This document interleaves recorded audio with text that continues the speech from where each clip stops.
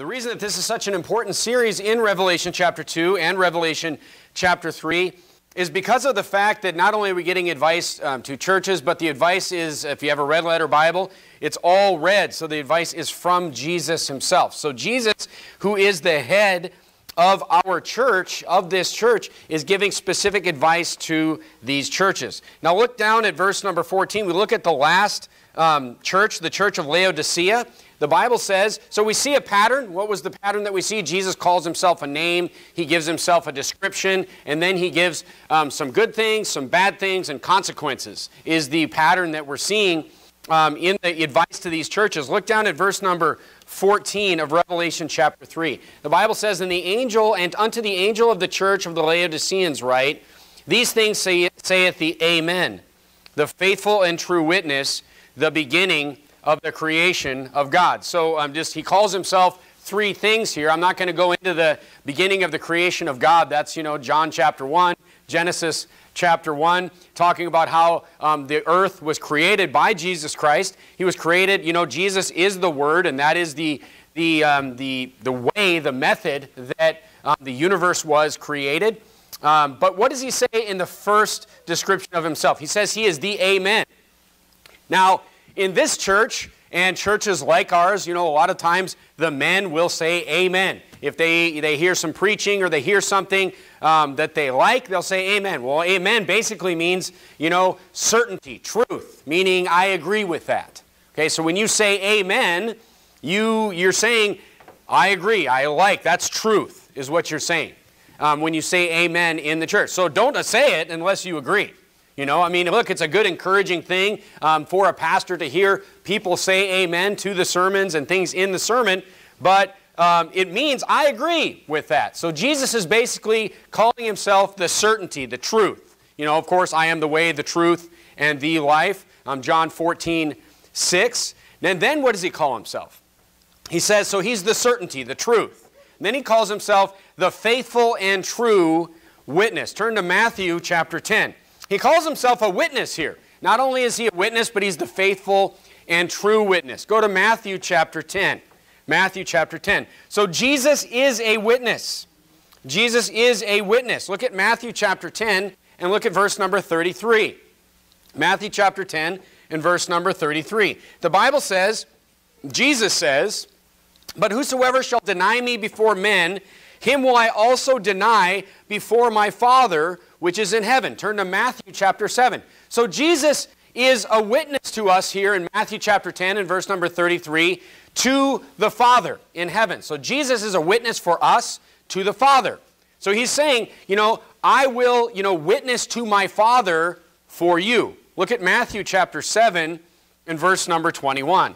Matthew chapter 7 and verse number 21. I will often use Matthew chapter 7 and verse number 21 to describe what it means to believe on Jesus Christ to someone who maybe grew up in a Catholic church or a Lutheran home or something in a church where they learned about Jesus. Maybe they believe Jesus existed. Maybe they even believe Jesus is God, but they don't understand that they must trust only in him. They don't understand that they must let go of this idea that you can lose your salvation if you don't do good works, or you can, not be saved if you don't confess your sins or something like this. Matthew chapter 7 and verse 21 through 23 is a great set of verses for this type of person. But look what the Bible says here. It says, not everyone that saith unto me, Lord, Lord, shall enter into the kingdom of heaven. Now this is saying, it says, look, these people here in verse number 21, they call Jesus Lord. They call Jesus Lord. That's not an issue for them. They know Jesus is the Lord. But he's saying, not everyone that calls me Lord is going to go to heaven, but he that doeth the will of my Father which is in heaven.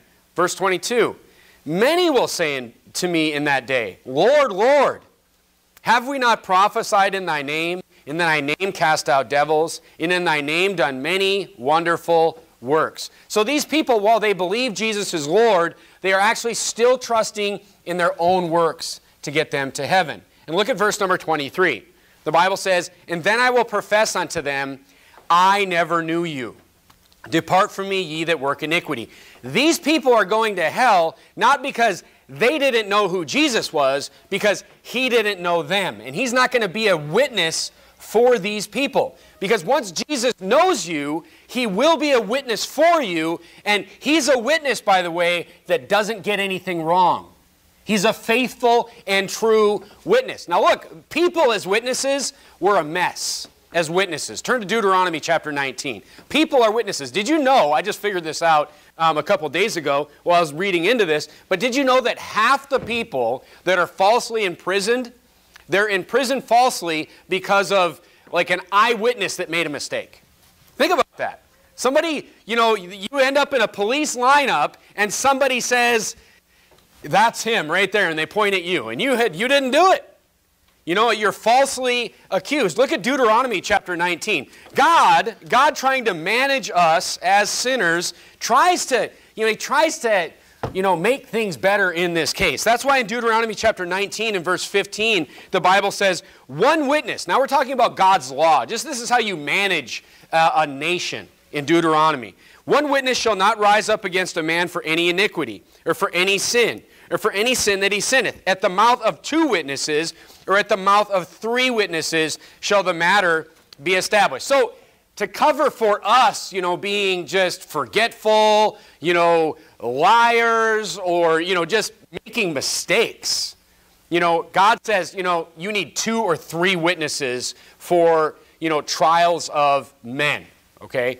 But look, with Jesus, you only need 1, because he's the faithful and true witness. Now, like judges and law enforcement agencies, they come up with all kinds of tricks to try to solve, this problem of eyewitnesses getting it wrong. They'll do things like when they have police lineups, they try to make people, look the same. They'll try to get like 5 people with the same look, height, stature, in the same lineup. That reduces errors of eyewitnesses. They've done studies on this. They'll do things like if they show pictures of suspects to people, like the more pictures they show you and the fewer pictures that a person picks out, the better the odds are that they're correct and who they're identifying. All kinds of like psychological studies have been put into this. But the point is, there's all these things that men try to do to try to cover up our errors and try to make our errors less as witnesses. But with Jesus, there is no errors. There's only one witness that's needed. When Jesus says, I know you, that's it. He knows you. He's faithful and true. He doesn't make mistakes. Turn to Revelation chapter 19. As a matter of fact, not only is he a faithful and true witness, but faithful and true is actually one of his names. Look at Revelation chapter 19. Revelation chapter 19, look at verse number 11 of Revelation chapter 19. Revelation chapter 19 and verse number 11, the Bible says, it says, I saw heaven opened, and behold, a white horse. Uh-oh. Jesus is no longer on a donkey. Jesus is no longer on a colt, the foal of an ass here. Jesus is now riding a horse. What are horses for in the Bible? Horses are for war in the Bible. So Jesus, the first time that he came, he was a peacemaker. He came to declare and make peace by sacrificing himself, he came to make peace between man and God. And he rode on an ass, he rode on a donkey, symbolizing that meekness, that humility of that peacemaker. Now, in Revelation chapter 19, Jesus is coming back for a battle. He's coming back for a battle. This is the battle of Armageddon in the Bible, in Revelation chapter 19. And Jesus, he's riding this white horse, and look what the Bible says. And he that sat upon him was called Faithful and True. And in righteousness he doth judge and make war. Look, he doesn't make mistakes.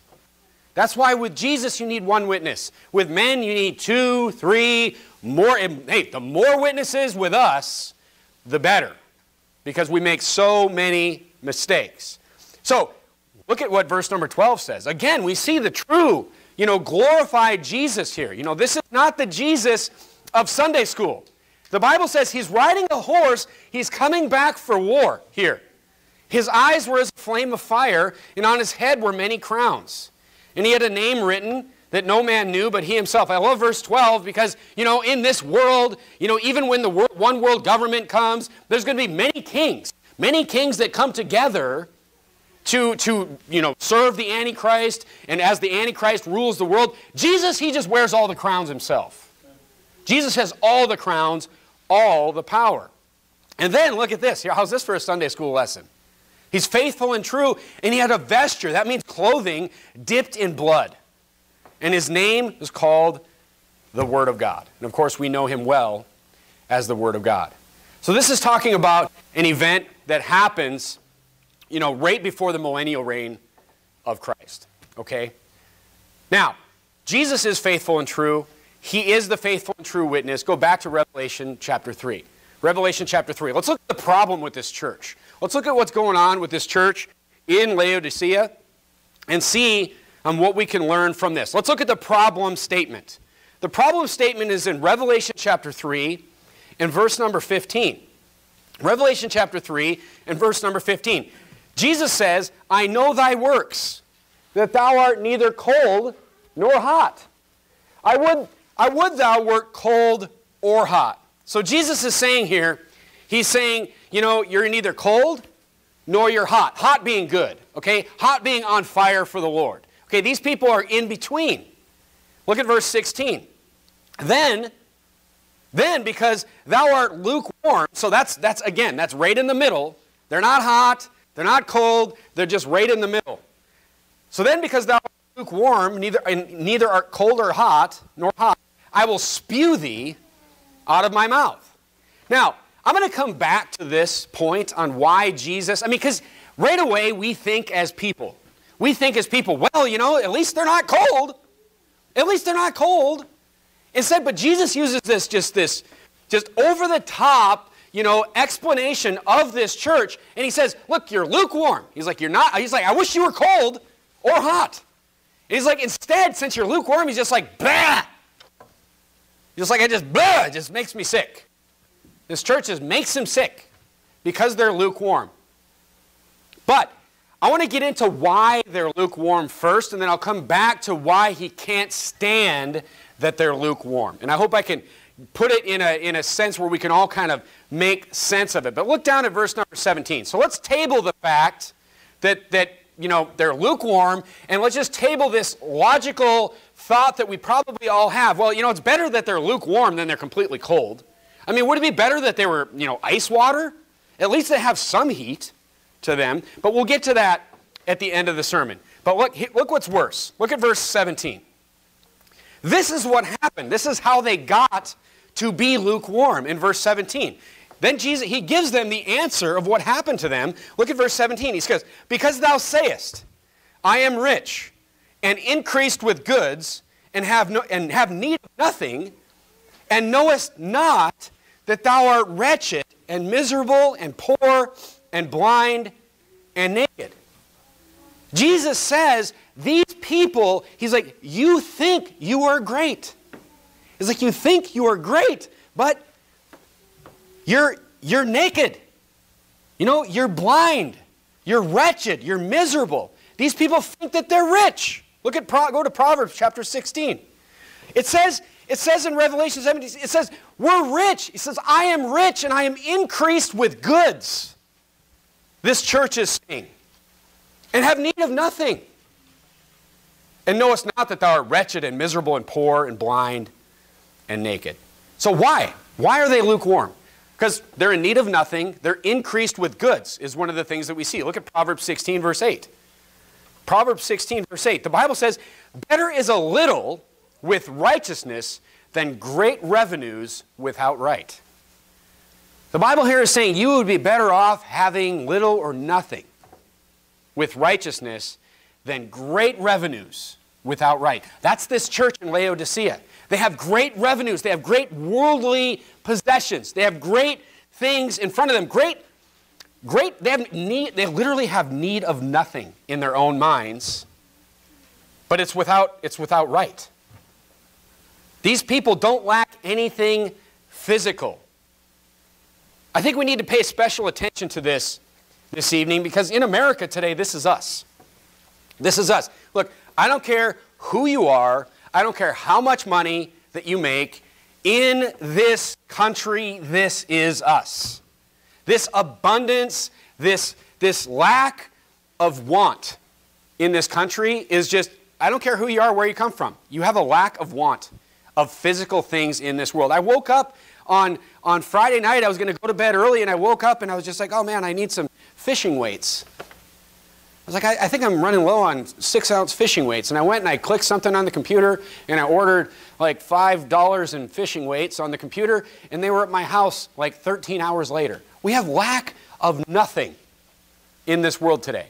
Nothing at all, especially in this country. The president came out and said that there's going to be food shortages a couple of days ago. He's like, get ready for food shortages. And people in this country, I'm telling you, they're just like, they're short-circuiting in their brain because they have no idea what that even means.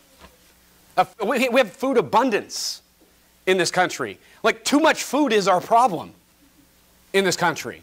Abundances of everything is our problem. Look, we literally have need of nothing in America today. So the question is this good?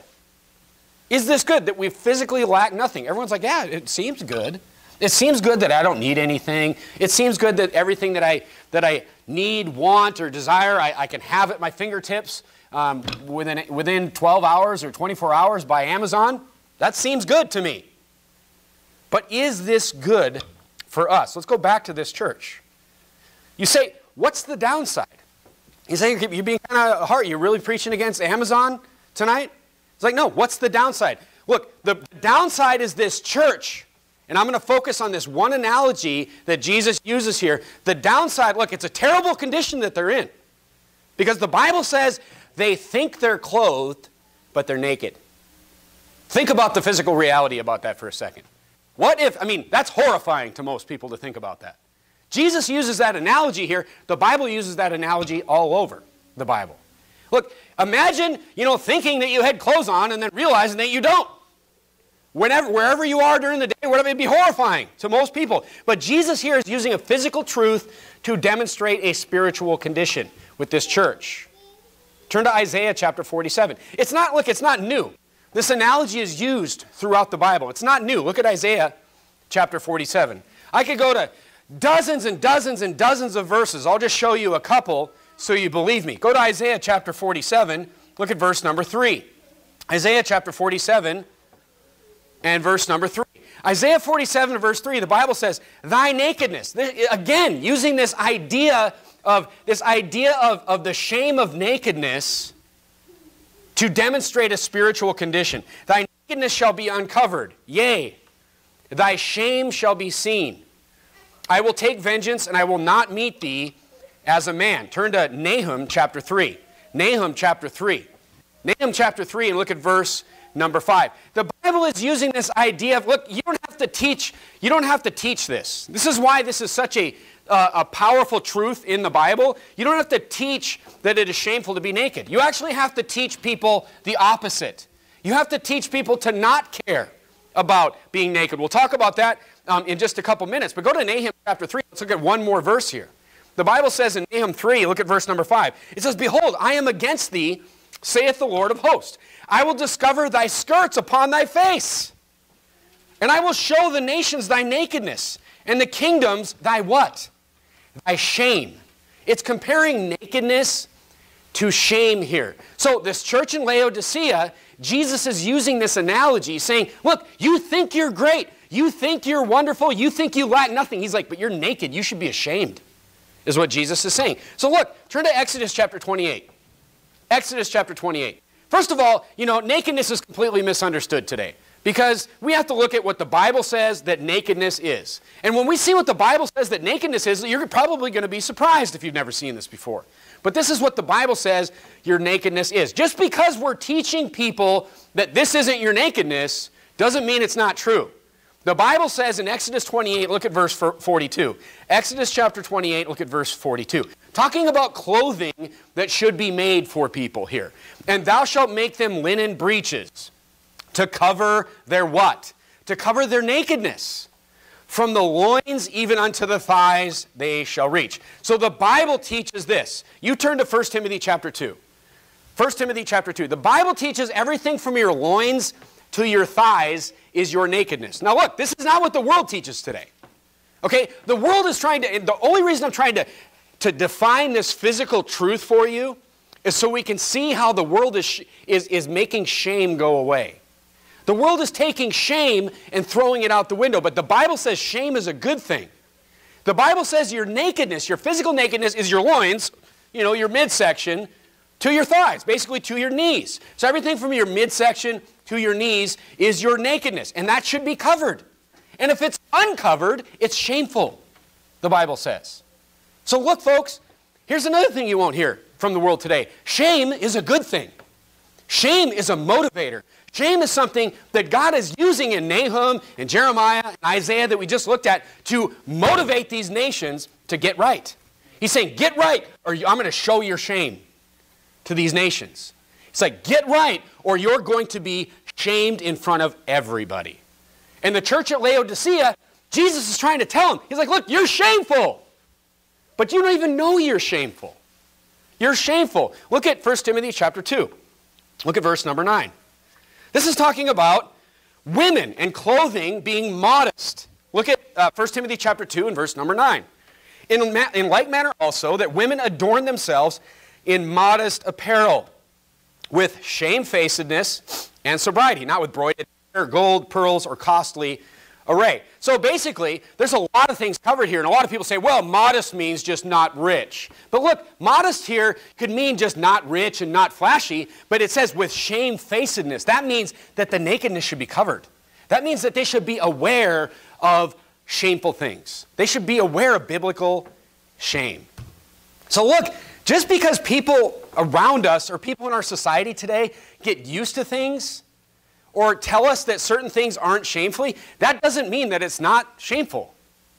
Okay, look, this is particularly a problem that women in society struggle with. I hate to pick on the ladies, but this is something that women struggle with. If you look around today in our society, there's women walking around naked everywhere. Just because of the definition of what nakedness is in the Bible. There's women's sports. Women's sports is in the news today. Women's sports is in the news today. It's in the news today because it's being taken over by a bunch of homosexual men. It's like the dumbest thing ever that people are going along with this. But look, I had a problem with women's sports way before this whole controversy. And you know, I shouldn't even say women's sports. I should say girls' sports. Because look, feminism, I think, here's a conspiracy theory for you. Feminism is really run by like a cabal of men somewhere. It must be. It must be, because it's bad for women. It's horrible for girls. I mean, think about the irony of this. Think about the irony of women's sports. Strong women say, you know, we can compete in all the sports that men can compete in. We can compete in track, in gymnastics, in volleyball. And then the high school coach or the junior high coach. I mean, I imagine that I'll never have this meeting, but I can't imagine the meeting where they bring in the parents and the young girl and they say, yeah, you know, she's going to play in track or whatever she's going to play in. And she, oh yeah, but by the way, she has to play in her underwear. Because why? Is anyone asking why? Has anyone asked that why? I mean, why can the boys run around in shorts that are down to their knees and tank tops, and the girls, they all have to compete in their underwear? Why has no smart, strong, feminist woman asked this question? Because it must be run by men. That's all I can think. It's terrible. Why aren't parents standing? Forget the homosexual men taking over the sport. It was wicked way before that.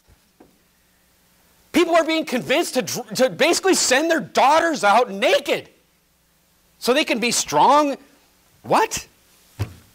It's stupid. It's wicked. It's evil. What father is involving his daughter in this garbage is what I've always asked. Back to the church at Laodicea. Nakedness equals shame. I don't care what society says. Despite the world, despite the culture, nakedness equals shame in the Bible, period. The Bible here is saying, Jesus is telling this church, you are spiritually naked. But they think that they're clothed. What's the solution? Go to Revelation chapter 3. Go back to Revelation chapter 3. How do they fix it? How do they fix it? Go back to Revelation chapter 3. They're in a terrible position. They're in a terrible position. They think they're good, and they're not. They think they're good, and they're in a shameful condition. Look at Revelation chapter 3. Look at verse number 18. He says, I counsel thee to buy of me gold tried in the fire, that thou mayest be rich, and in white raiment, that thou mayest be clothed, and that the shame of thy nakedness do not appear. And anoint thine eyes with eye salve, that thou mayest see. You know what he's saying? He's saying, wake up and start caring about the spiritual things. He's saying, wake up and quit thinking that you have everything because of this physical world and all these physical desires that you're filling for yourself. Turn to Luke chapter 16. He's like, wake up and start caring about the things that are spiritual. You know, this gold tried in the fire reminds me of the pure words of the Lord tried in the furnace of fire. That's what they need to care about, is the pure words of God. They need to start forgetting about the physical and start caring about the spiritual. And wake up. He's like, then your eyes will be like fixed. They'll be fixed with medicine and you'll see. Imagine that moment when they see and they're like, ah! They see their condition. Luke chapter 16. Look at verse number 13. Here's really the problem. Start caring about the spiritual things. Well, you say, why can't they care about both? Why can't they have all these things and then also care about the spiritual things? Look at Luke chapter 16 and verse 13. The Bible says, no servant can serve two masters. For either he will hate the one and love the other, or else he will hold to the one and despise the other. You cannot serve God and mammon. You say, why can't I love both? Because it just doesn't work that way. You know, it just doesn't work that way. Look, and you know it doesn't work that way. You know it doesn't work that way. Look, it's just like, look at all the men that had two wives in the Old Testament. How many men that had two wives, even though God said, don't do this, how many wonderful, loving marriages did you see come out of that? We just read about a few of them this morning. It was a terrible nightmare of a family. Because you can't love two things. It's like God made your heart to be single-focused. He just made it that way. I suppose he could have made it different, but he didn't. And he's telling us that this is how it is. He's like, you either care about that stuff or you care about the spiritual things. It can't be both. Look at verse number 20 of Revelation chapter 3. We have single-focused hearts. Our hearts are like a camera. So the camera can either focus on me or focus on the sign behind me. It can't do both. You know, we have single-focused hearts. If we get focused on the wrong thing, and these people in Laodicea were focused on all these wants and desires that they had, and they were just they were so focused on that, all this spiritual stuff became blurred, and it ruined their spiritual life. It's very clear what happened here. Look at verse 20. He says, behold, I stand at the door and knock. Of course, he's the door. Another door analogy. If a man hear my voice and open the door, I'll come in unto him, and I will sup with him and he with me. He's like, hey, get right. He's like, you can get right.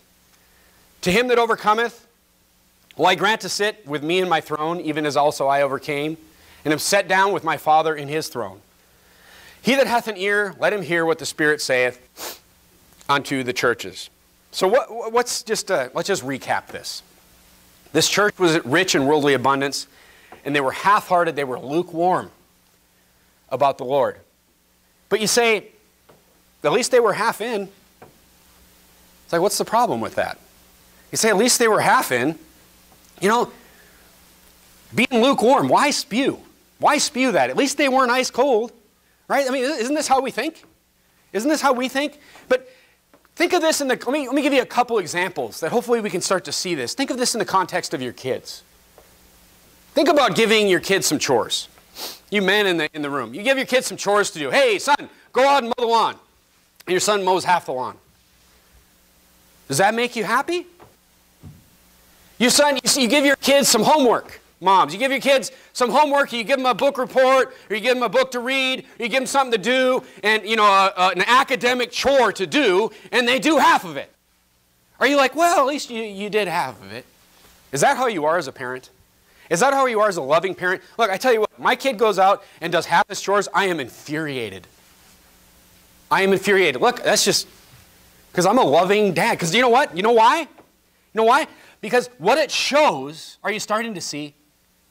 Are you starting to see, men in the room, are you starting to see? Because what it shows, if you give your kids something to do and they do half of it, No man who's got hair on his legs is going to see his young son or his young children go out and do half their work, half their homework, half of anything and say, well, at least they did part of it. Nobody's going to do that. Because you know what it shows? It shows a major problem coming. It shows a major direction problem. Something like that, and look, if you have that problem, something like that left alone will keep getting worse and worse and worse. This is why Jesus is so upset. It means they can't stay on task. You know what it means? It means somebody who's heading into quitting altogether is what it means. We had, this probably isn't going to make sense to anybody, but we had this problem at a power plant years ago. We had this hopper. It was a small hopper. It was 80 tons. We had this 80-ton hopper, and we couldn't get this control system to stop. So we were feeding the hopper coal, and the hopper had coal coming out of it at certain times. And we couldn't get the control system to start feeding coal into this 80-ton hopper and stop it from being emptied all the way. Because when it got emptied, when it started pulling coal from the hopper, it would pull it so fast that we couldn't catch it and feed it fast enough and turn on all that equipment fast enough to stop it from going empty. And you know how we fixed it? We fixed it by, instead of setting a line of, okay, when it hits 40 tons, start filling the hopper. When it hits 50 tons, 60 tons, we couldn't fix it that way. This is how your thermostat on your house works. We couldn't fix it by setting a level. The way we ended up fixing it was I just compared data points, and I found where the slope started decreasing. Instead of setting a limit on the weight of the hopper, I looked at 2 data points, heavy and lighter. And as soon as it started getting lighter, we started filling the hopper, and then we caught it. But you see, the problem was not solved by the level that the hopper was at. The problem was solved by the direction the hopper was heading. And this is why Jesus is upset with this church. He's not upset at the point that they're at. He's upset at the direction that they're going. That is the problem. Turn to Jeremiah chapter 3 and verse number 12. Jeremiah chapter 3, look at verse number 12. It's the slope of your spiritual life that matters. It's not the data point. It's not like, hey, where am I at in my spiritual life? It's where are you going in your spiritual life? That's what Jesus is upset with. That's what he's talking to this church about. This church is on the decline. And Jesus has indignation about it. There's a lot of Bible on this too. I'll just give you one verse right here. Look at Jeremiah chapter 3. Look at verse number 12. Go back up to verse number 11. It says, "And the Lord said unto me, the backsliding Israel hath justified herself more than treacherous Judah. Go and proclaim these words toward the north and say, Return, thou backsliding Israel, saith the Lord, and I will not cause mine anger to fall upon you." Notice how God's angry here. Why is he angry? He's angry because they're sliding backwards. They're going back in their lives. And he's angry about it. He's going to judge them for it unless they get it right. Now, do a thought experiment. Do a thought experiment. Do a thought experiment. Where am I? Give yourself some data points. Where am I at spiritually yesterday versus today? How's your slope? How's your slope looking? You're like, well, it's about the same. Okay, now last year. Can you see a difference? Go take data points. How about 2 years ago? How about where are you at from the moment you got saved until today? How's that for a data point? Take those data points and draw a line and look at your spiritual slope this evening. Because this is what Jesus has indignation towards the Laodiceans about. And you'll see that when you look at backsliding. You just do a word study on backsliding, you'll just see this indignation. He's angry about it. His wrath is kindled at backsliding nations, at backsliding churches, at backsliding people. So look, here's the answer. Go to, you say, okay, I get it, but how do I fix it? Well, here's the answer. Go to Philippians chapter 3. Here's the answer. I'm going to give you the answer, but it's easier read and it's easier said than it is done, especially in the country that we live in today. In Philippians chapter 3, look at verse number 8. So it's the slope of your life that matters. It's the slope of your life that matters, folks. Look at Philippians chapter 3 and verse number 8. The Bible says, yea, doubtless. This is Paul. I count all things but loss. So, I mean, Philippians is written from Rome. We were talking about this earlier. This is written from Rome. Paul's in prison right now. Okay, he's in prison right now under house arrest or, whatever kind of lockdown he was on at this time. He says, yea, doubtless, and I count all things but loss for the excellency of the knowledge of Christ Jesus, my Lord. So Paul kind of has lost everything. All right, so he counts all things but lost, and we can say to ourselves that we should do that and all this, but look, Paul has actually lost everything right here. He says, I count all things but lost for the excellency of the knowledge of Christ Jesus, my Lord, for whom I have suffered the loss of all things, and do count them but dung, that I may win Christ. Here's the answer, folks. You have to not care about the things in this world. That's the answer. You say, what? You say, what? We live in California.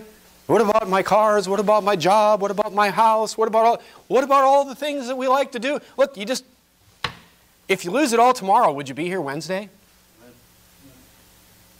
Can you do that thought experiment? If you lose everything tomorrow, where's your spiritual life going to be? Is that an easy one to do? Philippians 3:8 is real easy to read. Can you really count it all but loss? Can you really say that I don't care about these things? Look, but that's where you have to be. If you're not there, look, I'm not saying don't work hard. I'm not saying don't enjoy your home. I'm not saying don't enjoy, having a nice car that doesn't break every 5 seconds. I'm not saying all these things. Look, you can have all those things. Well, you just count them a blessing for as you have them, and you have to put yourself in a mentality that it may all be gone tomorrow. That's it. That's the answer. Hard to get there, especially in the society that we live in today. Enjoy your life, but you can't care about those things. This is the challenge of the Christian life that we're living. Turn to Mark chapter 4. You can actually, you can get to the point in your Christian life where these things, they become your chariots. They become your horses. They become what you rely on. That's the church at Laodicea. They become your chariots and your horses to the point where you think you're strong and you're a pile on the ground. You're a shameful waste of a Christian. This is the church at Laodicea. Turn to Mark chapter 4. They will kill the spiritual in you. And then, guess what? And this is where you shouldn't want to be. All right? Then God will come after them. God will come after them. You say, why? Look at Mark chapter 4. Look at verse 19. You know why? Because if you're saved tonight, if you're saved, if you have believed on the Lord Jesus Christ, and you have been saved in the blink of an eye in a moment, eternally, forever, you know what? God wants you productive. God wants you productive in your life. Look at Mark 4:19. And the cares of this world, and the deceitfulness of riches, and the lust. Look, isn't that deceitful? If I think that I have everything and I have nothing, isn't that deceit? Isn't that riches deceiving me? If I think that I have the best clothing, and I think that I'm the greatest, and I think that I'm awesome, and everyone thinks I'm a fool and naked, that's deceit. That's the deceitfulness of riches. And the lust of other things entered in and chokes the word, and it become what? Unfruitful. You know why God's so angry? You know why Jesus is so angry with this church? Because this church is sending people to hell. Because it's only by the saved believers being ambassadors for Christ, carrying the gospel, that people are going to go out and get saved. That fruit is going to be born from the tree. Jesus is saying, look, this is going to cost eternity for people. That's why he's so mad. He's especially going to be mad at you. Because look, in this Christian life, you say, well, I feel like I'm hot, but here's the thing. It's a spiritual game where you can just keep getting hotter and hotter and hotter and hotter. You know that? You can never win that game. God will just keep opening doors and opening doors and opening doors. And you will just affect more people and more people and more people will be like, I don't see the path. Well, it's not your path. God chooses the path. God will, you don't have, His ways are higher than your ways. If you keep getting hotter and hotter and hotter in your Christian life, doors are going to be open and you will do things that you would never have imagined years before that you would have been able to do. God will use you in ways that you would just, you'll look back 5 years later and you'll be shocked. And all you have to do is just keep doing what you're supposed to do and just keep getting hotter and hotter and hotter in your Christian life. But most Christians, they never get hot in the first place. Most Christians get saved, they take their salvation, and they just walk on their way. And they never get hot in the first place. Some Christians, they get hot right away. This is the bottle rocket Christian. They get saved and they're super fired up, and they're like, pop, and that's it. Maybe that's a year. Maybe that's 6 months, maybe that's 2 years, whatever it is, and then they start falling away and they backtrack. But look, some can change the world for thousands of people. Some can affect thousands, tens of thousands. How many people did Paul affect? Millions? Us? If you just keep getting hotter and hotter and hotter, you will never win that game. You will never hit the ceiling. Because God will just keep using you and using you and using you in your Christian life. That's why He's mad. That's why He's mad at this church. Because He sits there and look, and as a pastor, I can relate. I can relate. I can relate at seeing the potential in people and then just seeing them just throw it away. I can relate to that. And guess what? It just makes you sick. It makes you sick. And that's what Jesus is saying. He's like, look, I can see the potential here. I can see the potential. And you're throwing it away. Get it right. Is what Jesus is telling this church. It makes you angry. It makes Jesus angry. And look, as a church, we just need to keep getting hotter and hotter and hotter. This is just the beginning for us. This is just the beginning for us. We're going to keep getting hotter and hotter and hotter and affecting more and more people. And God will just keep opening more doors and more doors. And people in this room, you will have no idea.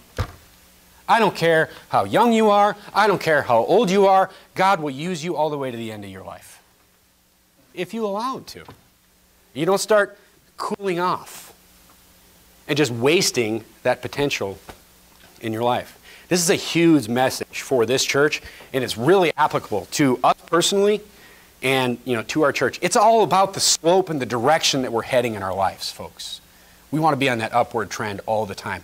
Constantly be giving yourself data points. Where am I at? Where am I at? If my data point, if my line's going in the wrong direction, why is that? What do I need to do to fix that? Get it fixed. Because it's other people that are depending on us and on you. Let's bow our heads and have a word of prayer.